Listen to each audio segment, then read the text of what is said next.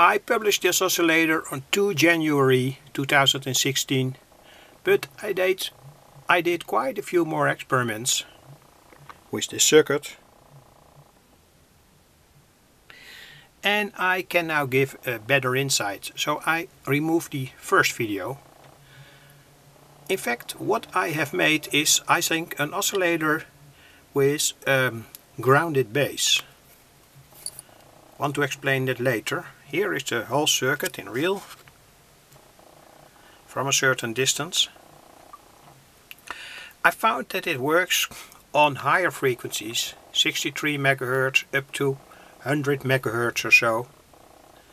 And as far as I know, I did never see this circuit earlier, but I can't say that it is a very good circuit, but it works.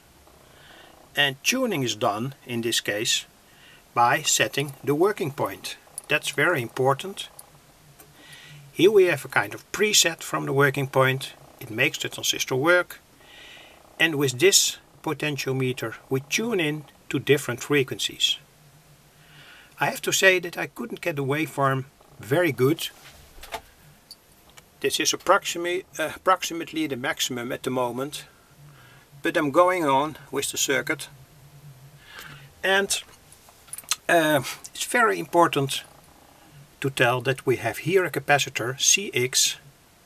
I've taken many values, 18p, 220 picofarad, 1 nanofarad and 100 nanofarad. And when you do that and connect them here to the top of the coil, you can see very, very peculiar waveforms.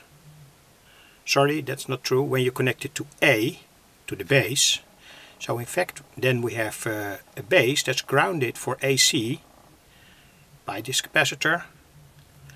When you ground the base with these values of capacitors, you will see many very strange waveforms, like I've showed it earlier.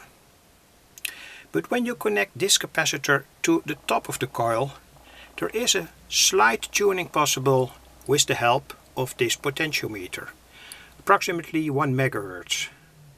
And I think that's quite good when you want to use this circuit. You can also don't connect this capacitor, and then it also oscillates.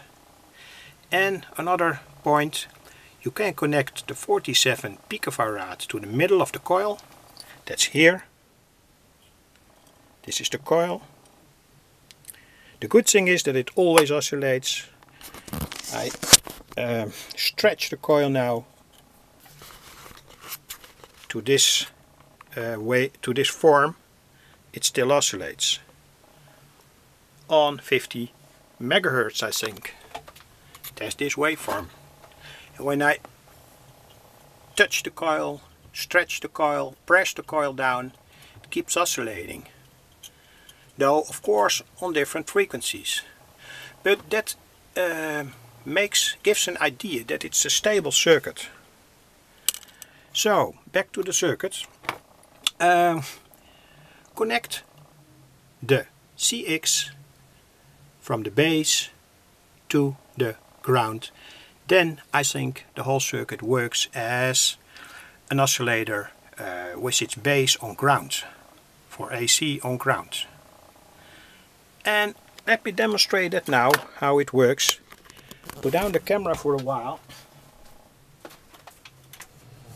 Now I switch on the radio to the FM band, approximately 100 megahertz, and we tune now to a frequency in the 100 megahertz band, and on the background you hear the hum that this oscillator causes.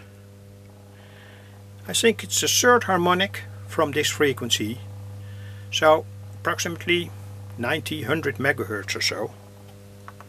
So there is in a kind of way not a proper control over the harmonics, but that all is for later experiments. Put down the camera again, switch off the radio. So that's better. I can't stand that hum. I think it's a very useful circuit for experiments. Very easy to make, only one PNP transistor. I've used the BD140 because of its good properties on high frequencies. In fact, it's also an audio transistor, but it has a very good highest frequency. So I wish you success with this very typical oscillator, and when I have better results, a pure sine wave, better tunability, I will publish that on YouTube.